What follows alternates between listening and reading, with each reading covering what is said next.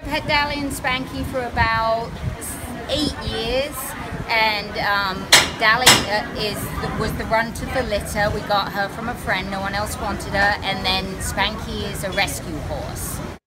We train horses and we help people with their horses, so I trained him. He was very, very naughty when we rescued him. Nobody wanted him. He was very aggressive. So I trained him, and then when I got Dally, she just used to sit and watch me train him. And one day she was tiny and she hopped up onto a stool and then hopped up onto his back, and I knew that she wanted to ride him.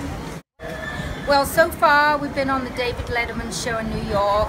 They won the World Dog Awards in Hollywood, and we're here at BryerFest, and what an honor. They made a model out of them. So it's been pretty busy so far. I'm not sure what the future holds, but we're just so excited for the kids and the adults to see what two animals that don't normally work together.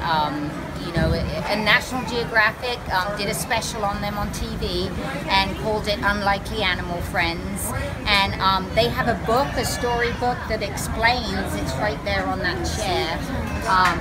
So this kind of is the story, and they're all real pictures in here of how it happened, and it kind of explains it. So we're pretty excited about the book, and it's The Great Adventures of Dally and Spanky.